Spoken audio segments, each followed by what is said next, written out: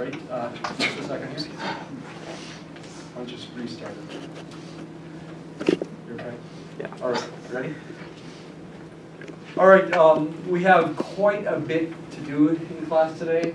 I want to start just by showing you the plan. There's a lot of high-level information to try to get across in today's class. First, I do want to give you a little bit of guidance about finishing problem number 8A from the graded problem from section 2.3, which was the proof. So I want to give you some guidance like that. I'm not going to write out the proof for you, but I want to try to highlight the main ideas that you should talk about in the proof. And also, there's an extension on that assignment. It's now going to be due until 7 o'clock tonight instead of 2 o'clock this afternoon to give the online students more time, especially to finish it if they want to make some changes. And by the way, I do want to apologize if the video ends up being a little bit rocky sometimes. It's because we couldn't find a tripod, and so the camera is on top of boxes here, so it might shake a little bit, but we'll do our very best. All right, so let's come back to the plan here now. Move back to the plan. Might be better to move the box, I don't know. No. No? Okay. No. I want to make some comments about some real-life interpretations of the solutions, both for interacting species models and the harmonic oscillator model. How do you understand what the solution is telling you about real life? Okay, that's the main emphasis there. I do want to review Euler's method, this time in the context of a famous example that's got an attracting periodic solution, or a limit cycle. It's called the van der Waals equation. Famous because, well, it's named after somebody, so it must be famous. Make some comments as we go about existence and uniqueness for autonomous systems versus non-autonomous systems. Actually, for phase planes in 2 dimensions, there is something fairly significant that happens as a distinction between autonomous versus non-autonomous systems as far as uniqueness goes. We'll talk about something called the SIR or SIR model of an epidemic. S stands for susceptibles, I stands for infected people, and R stands for recovered people. The SIR model is a nice abbreviation for that. And finally, we're going to look at something called the Lorenz Attractor for a special set of solutions for a special 3-dimensional autonomous system instead of 2-dimensional. We have to, since we got a lot of information here, we have to talk about things at a pretty high level. You're probably going to want to pay attention as well as you can, and maybe watch the video on top of being here today. All right. What about number 8A, the graded problem? You're trying to show in that problem, it's a proof, or that part of that problem, that if you take this second order equation, that's for a mass and a spring, m times the second derivative of y with respect to t plus b times dy dt plus k times y equals 0. K is the spring constant, b is the damping coefficient, and m is the mass. That if you've got 2 solutions of that, and you add those solutions, that you get another solution. Okay? The sum of any 2 solutions is a solution. That's a linearity property about this kind of differential equation. This is a linear differential equation because there are no, all the function and its derivatives all appear in a sense to the first power. Okay, even though you've got 2's there, that's not a second power, that's a second derivative. You're not squaring the second derivative, you're not squaring that, you're not cubing that, etc. This is a linear equation, and because of that, that's going to be the reason why the sum of any 2 solutions is going to be a solution. In a nutshell, as far as calculations you need to show and what you need to assume and what you need to do, you need to start by assuming y1 of t and y2 of t are solutions. That's an assumption you need to make in your proof. I'm putting the t's in there here initially, but I won't bother from now on putting t's in there. You need to be clear about what you are assuming though. You're assuming you've got 2 solutions. Your goal is to show y1 plus y2, or y1 of t plus y2 of t is also a solution. This is abstract. We don't have formulas for these functions. We don't know what m, b, and k are. We need to show it using abstract properties, in particular abstract properties of derivatives. But the idea about checking that something's a solution still holds. You plug the function into the differential equation on the left-hand side and the right-hand side and see if you get the same thing. The right-hand side is always 0, so there's really nothing to do there. The only thing to do is to plug this function, y1 plus y2, into the left-hand side, simplify, and see if you get 0, which on the face of it doesn't seem possible, does it? If we don't know what this is, how in the world are we going to get 0? Do you have any gut intuition about that? By the definition of a solution, each of those will make that equation 0. So if you use the sum rule for differentiation, you can separate it into two different things that both equal 0. Exactly. You read my mind. Exactly. You need to use your assumptions, first of all. You're assuming something. You're assuming these two things are both solutions. So when you substitute them into the left-hand side, you get 0 for all t. That's an assumption you're making. You need a little bit more than that. You need linearity of differentiation, linearity of the derivative operator. For example, the derivative of y1 plus y2 is the derivative of y1 plus the derivative of y2. That works for second derivatives too.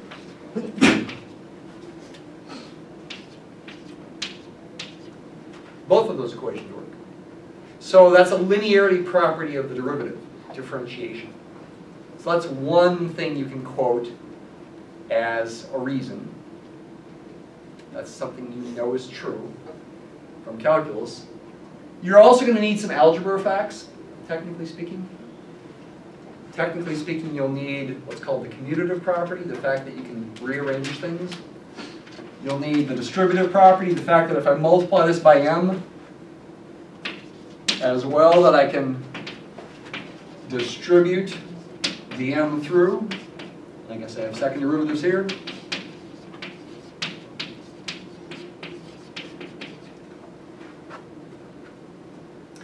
I think, okay, I'll be okay with it if you just said by algebra properties, okay? But ideally, you'd mention the names, commutative property, distributive property, that kind of thing.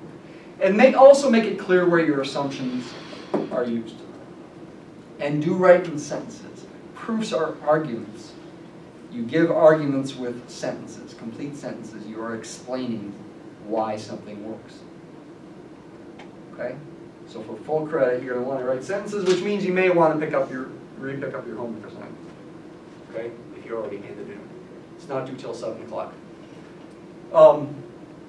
If you don't like the way you did it at first, just cross it off, part A, and then say part A is at the bottom, and redo it at the bottom. Okay, so these are comments from the graders too, so I'll tell the graders to make sure they are paying attention to what I said here too, as far as grading. Number 8A. All right, on to comments about real-life interpretations of solutions, both for interacting species models and harmonic oscillator models. I've got the Mathematica code all in here, and I'm going to use that command that I showed you last Friday, Locator, which allows you to make the animation based on clicking the mouse on a crosshair symbol to move the point around, the initial condition around in the phase plane. I'm not going to explain how Locator works really, because we've got too much to do today. It's within the Manipulate to make the animation. Also, again, there are these two ways of numerically approximating solutions of differential equations in Mathematica. NDSolve is the old way. NDSolve value is the new way, with Mathematica 10 and beyond. NDSolve value, the second one, is easier to use because you don't have to do this extra stuff involving evaluate and / dot, those things I mentioned last Friday. I'll show you them again today. However, based again what I found that NDSolve, the old one that's harder to use, is more flexible because it allows you, for example, move the initial condition around and manipulate more easily. So let's look at the interacting species model here. Actually, let's first look at the predator-prey. These are my right-hand side functions for a predator-prey model, rabbits and foxes. I'll go ahead and enter this. Capital G here is the vector field. It's not the same as the capital G from Euler's method. By the way, the letters I use, I don't know, they're not necessarily the best yet letters to use, capital G for both of those. I'm avoiding capital F here like we usually use for vector fields because there's already a capital F in there that's an independent variable, or excuse me, a dependent variable for the differential equation, an independent variable for the vector field. You can use NDSolve value to nicely make solutions. However, using NDSolve actually in this way down here turns out to be better in a sense, more flexible, because this is going to allow me to change my initial conditions. By putting the R0 there and the F0 there, those are the initial values of R and F, the initial rabbit and fox populations. I'm using NDSolve to create a quantity, a function really, of the initial conditions that I can plot with parametric plot, and it's going to draw the solution curve, and it's going to allow me to change those initial conditions. Actually, even more ideally, I do this with down here with Locator, although if I do it with Locator, I need the curly braces here because Locator is going to represent a point, and so I need to have an input for this be a point.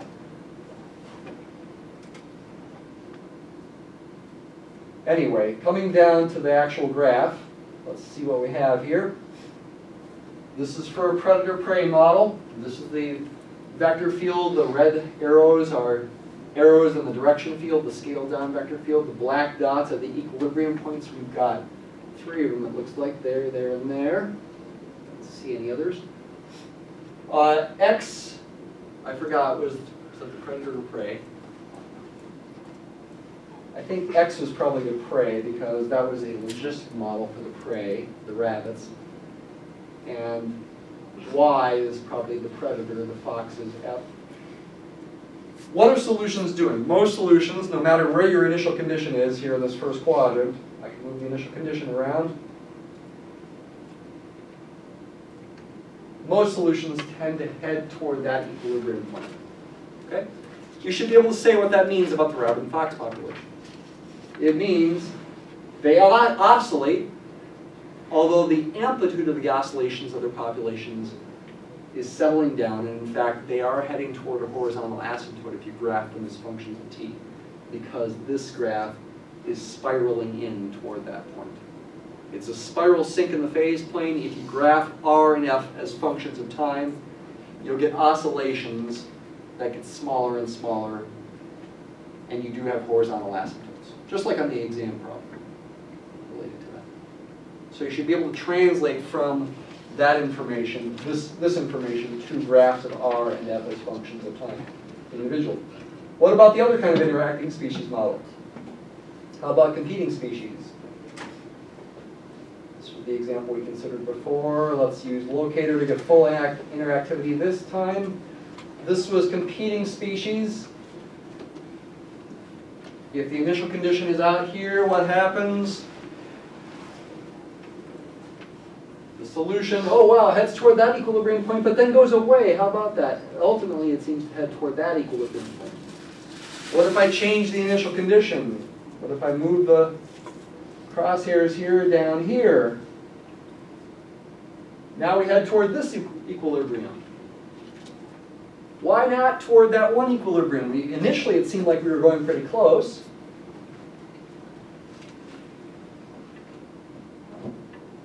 But that equilibrium seems to not necessarily be stable somehow. It seems like, for the most part, solutions are either going to head up toward that equilibrium point, which means x dies off, x goes to 0, and y heads toward an equilibrium of 3. So the x dies and y lives. On the other hand, for initial conditions over here, the solutions head toward this one so that x dies off, x goes to 0, and y approaches 2. Population for y stabilizes, but x dies off. Wouldn't it be nice to be able to approach that equilibrium so they both live? Are there solutions that approach that equilibrium? Well, it would seem like maybe you could make some sort of continuity argument that perhaps there is maybe one solution curve that might head toward that equilibrium point, and in fact that is true. There will be one solution curve close to this solution curve, a little bit below it, that will head exactly toward that equilibrium point. However, finding initial conditions that give you that solution it's practically impossible. You could experiment over and over again with different initial conditions and try to get really close, but if time was allowed to go further, past whatever time limit I've set here, most likely it would go away still. I would venture to say it's basically impossible to find exact initial conditions to give you the solution curve that heads straight toward that black dot right there and never goes away. Okay? But you can prove it exists. It's called a separatrix, okay, because it separates the plane into two different regions. One region up here of initial conditions that head toward that equilibrium point, and one that head toward this equilibrium point down there. It's a similar kind of thing if the initial populations start out low. You again mostly head toward one equilibrium point or the other. There is a separatrix, there is some solution curve that does head straight toward that dot right there and never goes away. Finding an initial condition exactly on that solution curve is basically impossible. I would venture to say nobody in the world could do it. Okay? You could approximate points on it, but finding points exactly, I would guess it's pretty much impossible. It is a separatrix. It does exist, the solution curve, going this way toward that equilibrium point, and it separates the plane into two regions. One region there that heads toward that equilibrium point, and another region down here whose initial conditions give you solution curves that head toward that equilibrium. The moral of the story here is, according to this competing species model, most likely one species or the other dies off. Does that happen in real life? Not necessarily. These kinds of models just sort of are sort of more, what could you say, moral of the story kinds of models. It's possible that with competing species, one species might be likely to die off. That's kind of what the lesson you should take from the model. Not necessarily that it's going to happen, because life is more complicated than these models, but it's possible. That's the lesson. That's the moral of the story. Maybe one species could die off, or the other, depending on the initial conditions. What about cooperating species?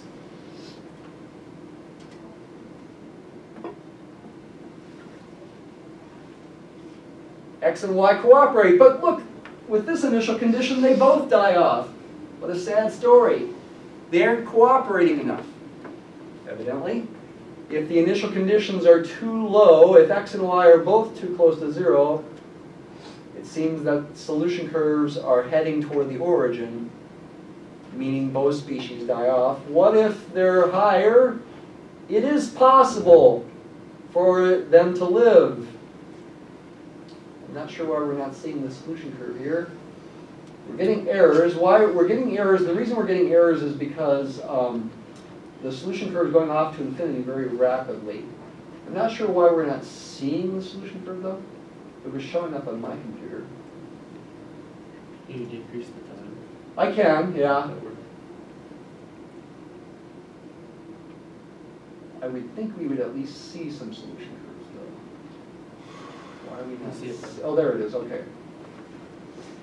So the solution curves, when you're sort of past a certain point, are heading off to infinity in this model, as you can see from the vector field. In other words, both species grow without bound. Well, okay, maybe we need to put boundaries on them. Maybe there's carrying capacities to worry about. Evidently, with this model, there are no carrying capacities. The species both grow forever. They cooperate enough to make their populations grow forever. And the solution curve ends up going off to infinity so fast that you get errors like this. Okay? It's not an error in the math or Mathematica. It's just essentially that the solution curves head off toward infinity really, really fast.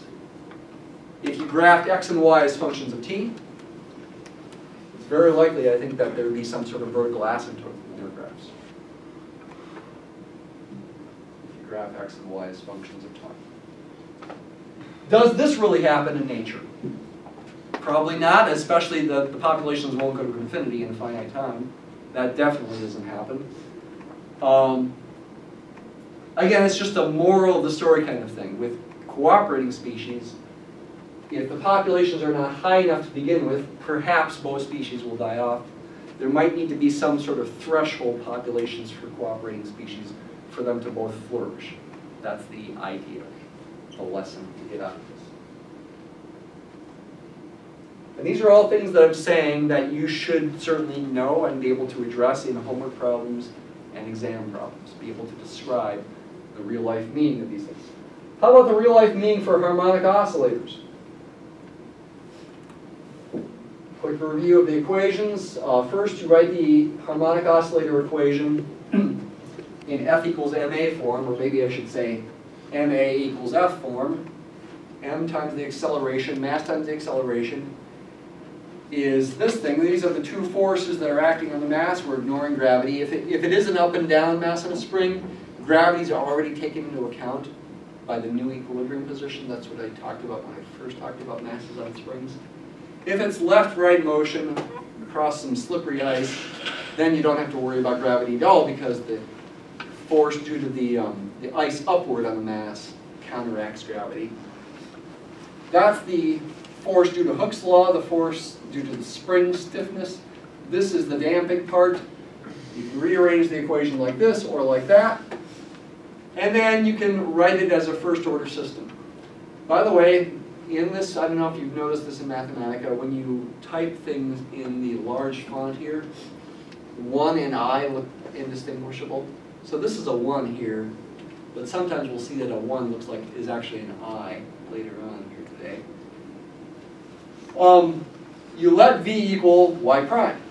You define the velocity, essentially, in the situation for a mass in a spring. That becomes the first equation in your system, and then your second equation is for dv dt, which is y double prime, which comes from this expression here.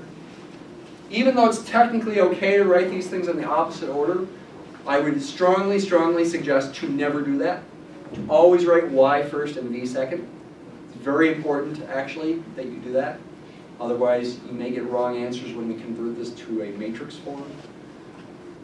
If we're putting the y equation first and the v equation second, in the second equation, put y first and v second. It's technically not wrong, again, if you switch them around, but it will lead to errors when we use matrices in chapter 3. That's it as a first-order system. You can solve this first-order system analytically using DSolve value. You don't have to use NDSolve value or NDSolve. And in fact, I did it down here. I'm going to do it with DSolve value for arbitrary values of k, m, and v and arbitrary initial conditions.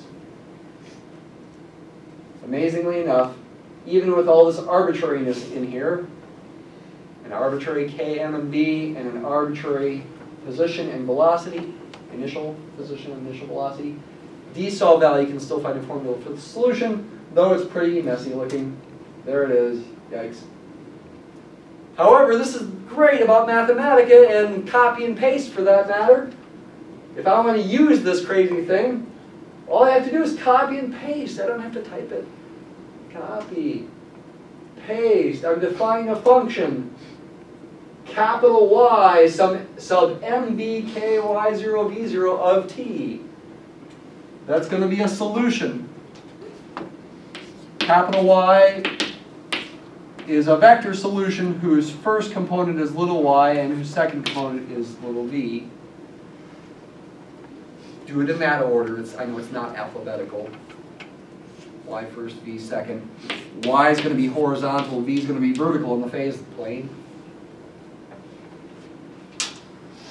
I copy and paste all this. It's great. To enter this function, it's going to be my solution curve.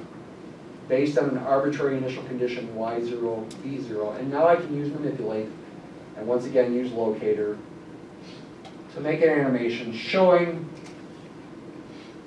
solution curves in the phase plane for different values of little m, little b, and little k.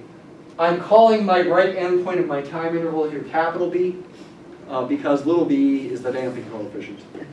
So I'm departing from tradition here, using capital B for my right endpoint of the time interval. Let's let time run forward. We see the solution curve heading toward, evidently, this sink at the origin. But it's not a spiral sink. It's not spiraling around it. It's heading along some curve that's getting close to being a straight line as you approach the origin. What is this telling us about the mass in the spring? Again, the y-coordinate of the point, the first coordinate, represents the y position of the mass on the spring. Back and forth, say across ice. Y equals 0 is here, y is positive over here, y is negative over here.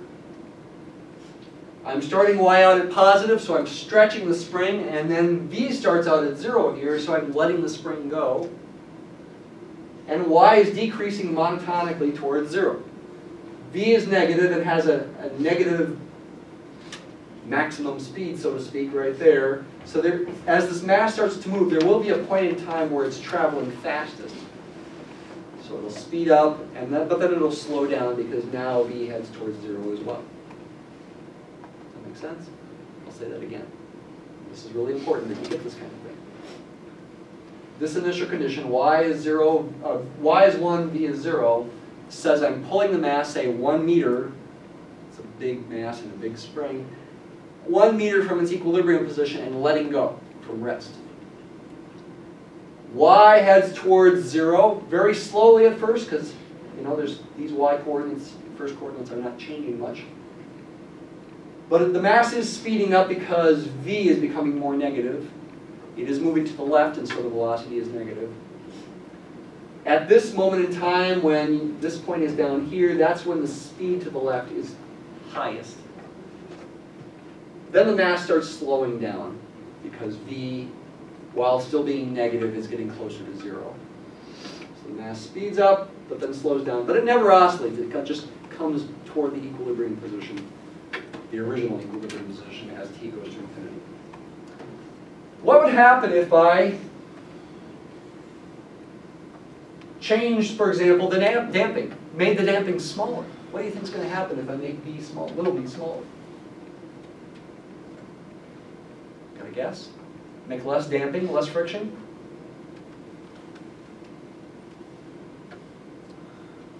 Mass on spring. It's going to oscillate. It's going to oscillate. How's that going to affect the phase plane? Watch it. All of a sudden there's some sort of bifurcation maybe. And we get some spiraling. Look at that.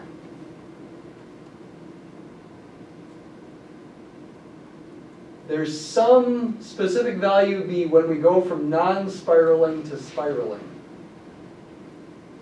And if I let capital B go out further, we'd see it spiral further. Maybe I should do that. Capital B go out to 20.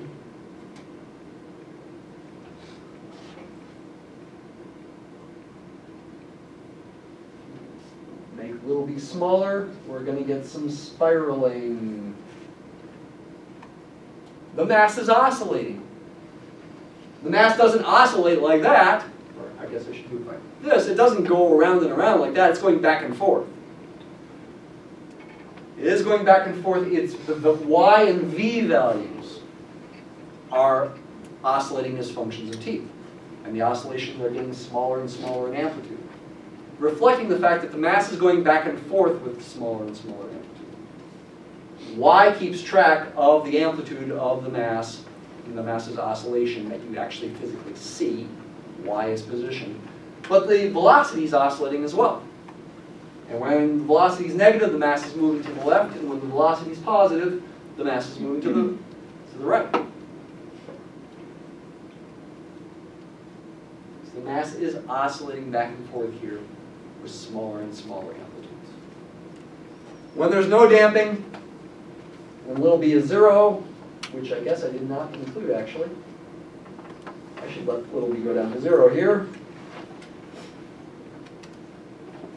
When little b is equal to 0, then we get periodic solutions. There's no damping, no loss of energy, mechanical energy here. The mass goes back and forth forever.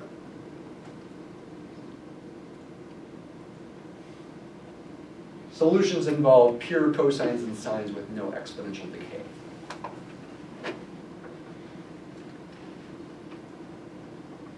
Okay?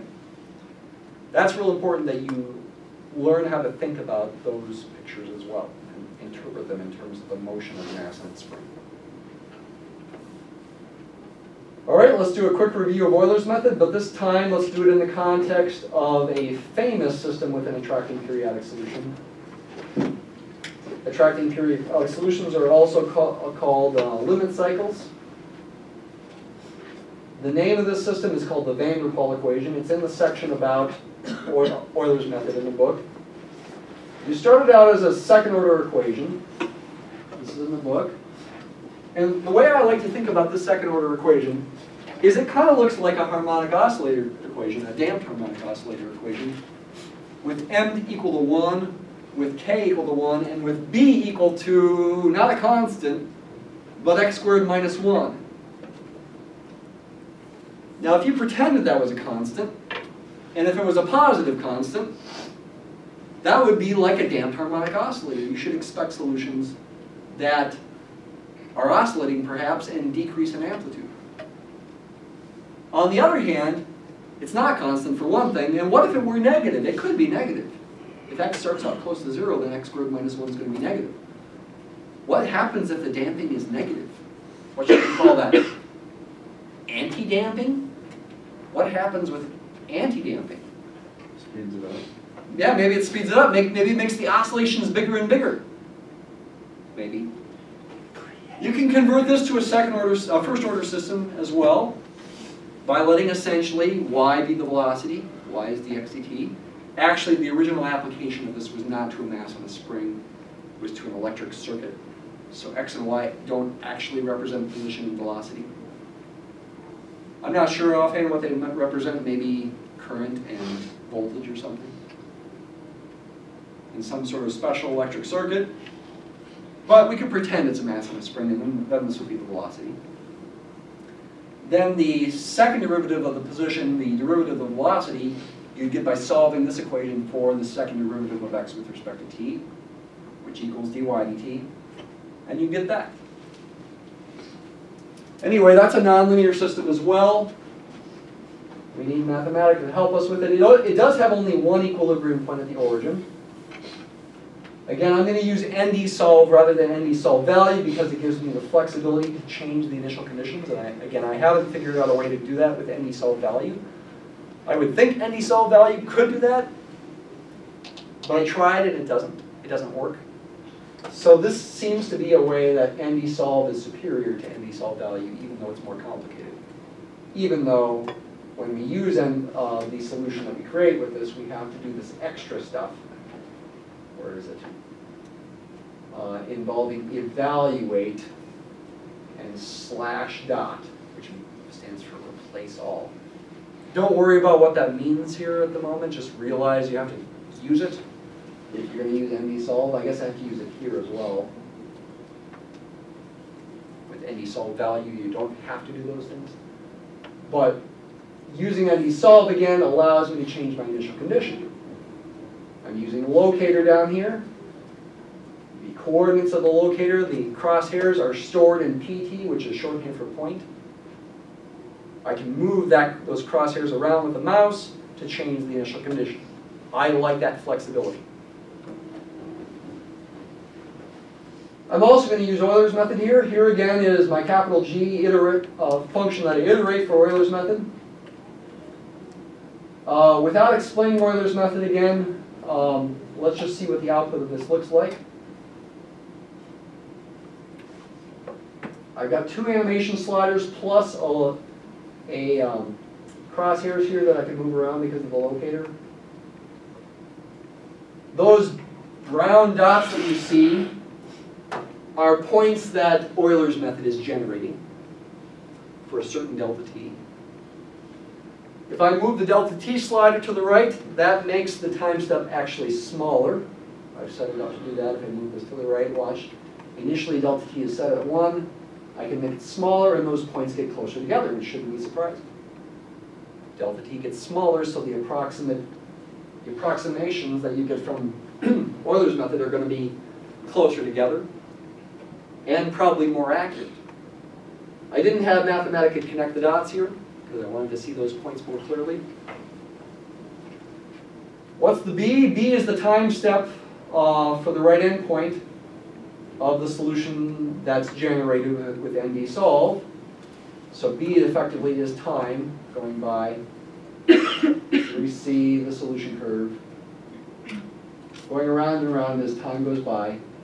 And once again, we see it approaching, just like that example from last Friday, we see it approaching a periodic solution.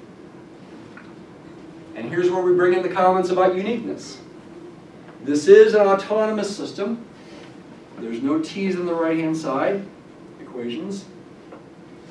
Right-hand side functions don't involve any t's. And in that context, at least when the right-hand sides are nice enough, and they are certainly nice functions here, solutions, first of all, will exist for any initial condition.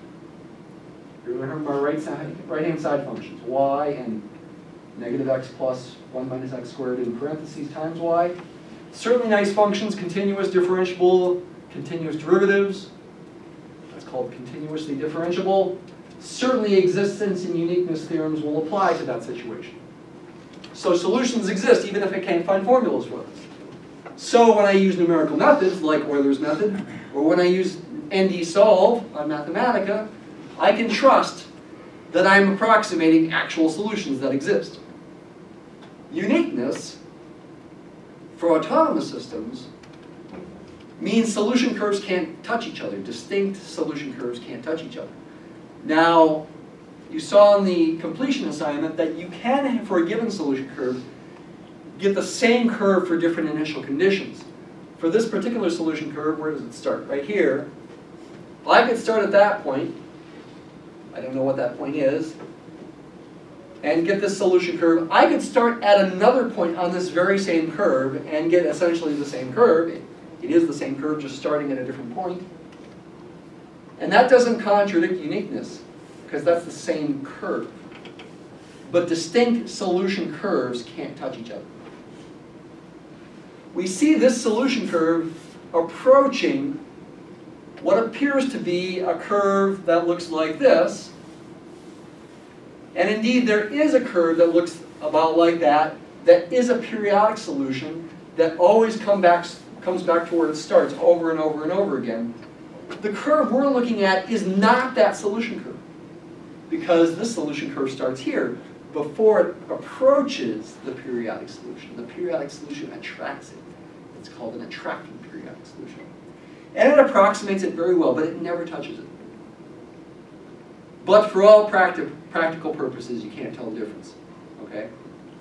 So there's lots of subtle points I'm making here, and they're all important. So this is why you may want to watch the video in addition to being here today, especially if you're feeling sleepy. Okay? This is not the periodic solution, but it approaches it arbitrarily closely. It never touches it. But for all practical purposes, it's so close you can't tell the difference.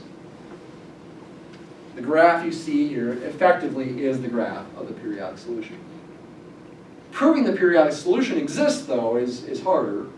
You need some more advanced techniques. There's something called the Poincaré-Bendixson theorem that we might be able to use to prove it exists. But we're not doing that now. We're just trusting that the picture is telling us what we think we see. But there's some subtleties you got to think about. All solution curves except the one with the initial condition at the origin, the equilibrium solution at the origin, approach that periodic solution. It attracts all solutions except for the equilibrium point at the origin. That's the black dot in the middle there. And again, Euler's method, it's not doing so hot when delta t is not very small, but when delta t gets smaller, it does better and better. Though you need more steps if you want to go out further.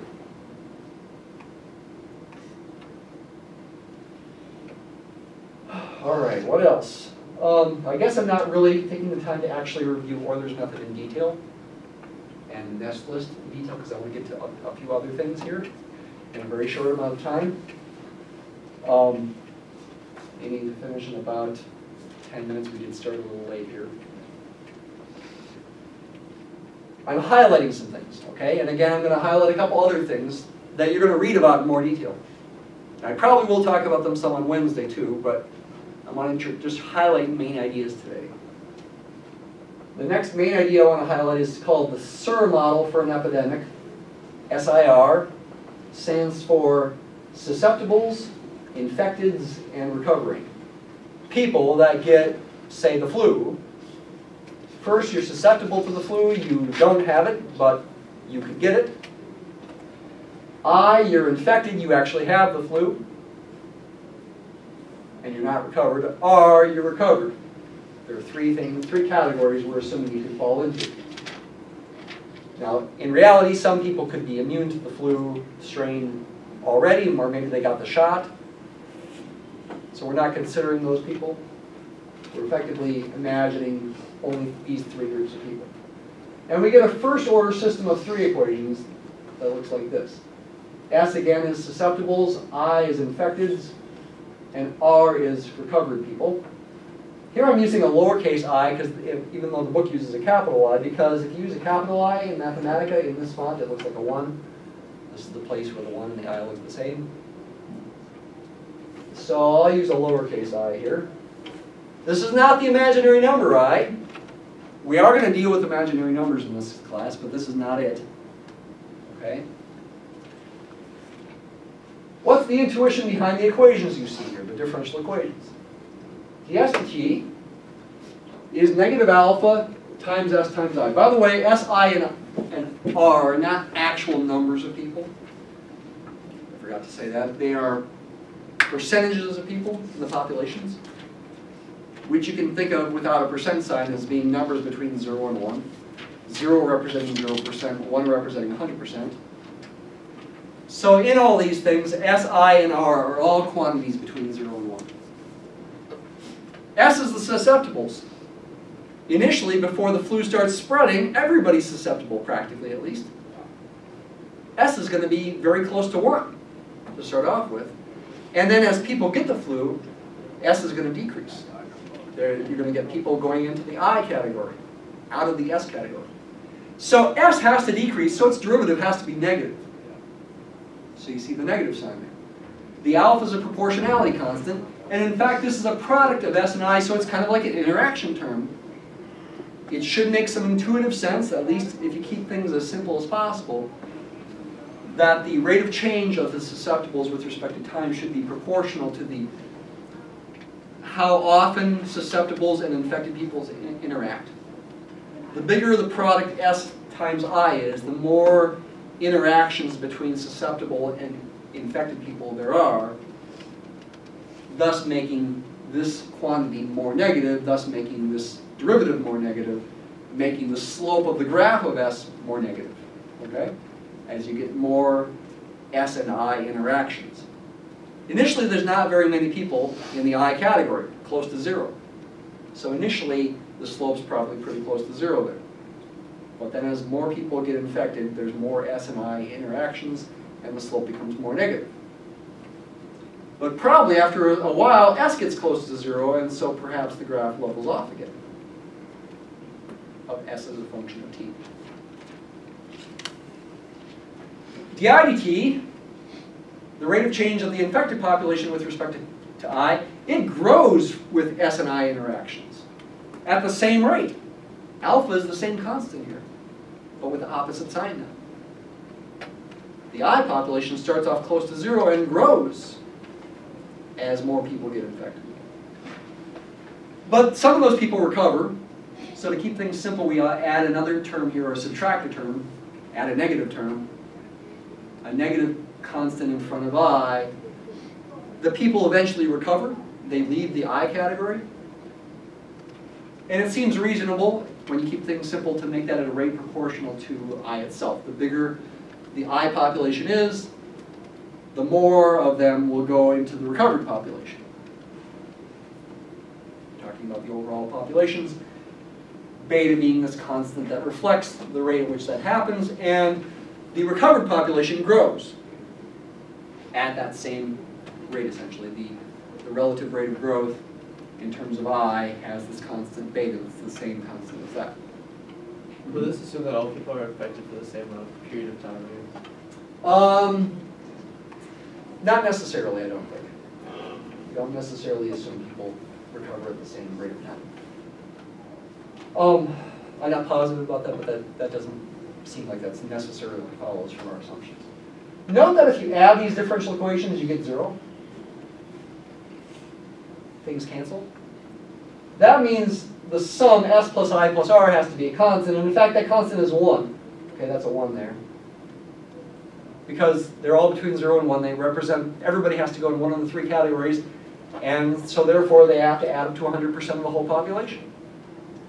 S plus I plus r is 1. And therefore, you can actually get rid of one of these equations. You can think of it as a system of 2 equations, just s and I. And once you solve for s and I, you can use the fact that the sum is 1 to solve for r by just doing 1 minus s plus I in parentheses, or 1 minus s minus I. So that's nice. It reduces it to a 2-dimensional system rather than a 3-dimensional system.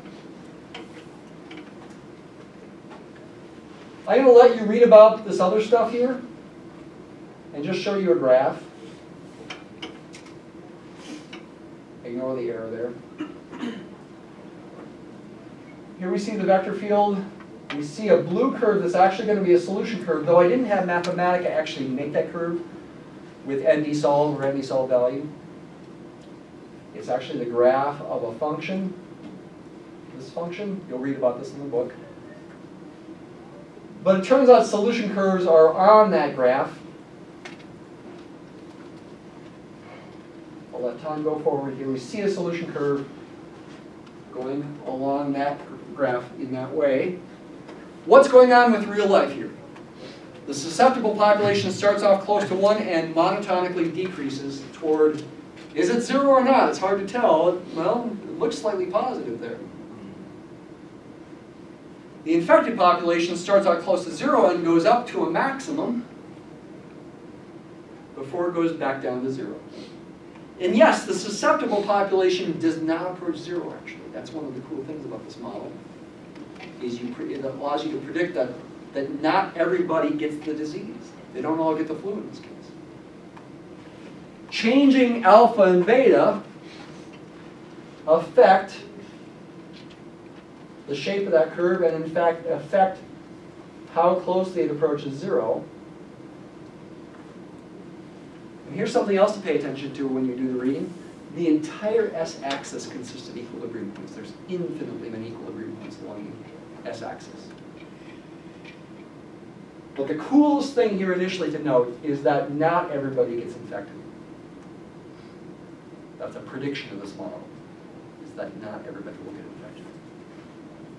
Final thing I want to show you today is something called the Lorenz system and the Lorenz Attractor.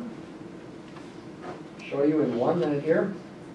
It is a 3-dimensional system that cannot be reduced to a 2-dimensional system. And all I want to show you here in 1 minute is that solutions to the system are really, really cool. I'm going to use NDSolve. And I'm going to look at a solution curve in 3-dimensional space. And what does it look like? It looks really cool. Okay? What in the world is that solution curve doing? This is a very famous icon in this subject here. It's called the Lorenz Attractor. And if you Google Lorenz Attractor, you'll see pictures of this. Okay? Very interesting behavior. Evidently, it's sort of periodic, but it sort of bounces back and forth between these 2 different circular areas, in a sense. Weird. This is an icon of chaos, chaotic behavior. I'll have to explain what that means more in another class period. I was going to say one more thing about it, but I'm forgetting. Oh, the other thing I want to just mention about this was Lorenz, his original motivation for coming up with the system was to try to predict the weather. And the system was like a toy model of the weather. These are the right-hand side functions. Okay, don't take it too seriously as far as prediction. Okay, it was a sort of a little toy model of his little toy weather system. But the implications about it were profound. The chaotic behaviors we're going to see, starting on Wednesday, leads to some amazing consequences about weather prediction. Basically, don't be too hard on meteorologists. It's not their fault that they're wrong a week in advance. Okay. We'll talk about that more on Wednesday. See you then.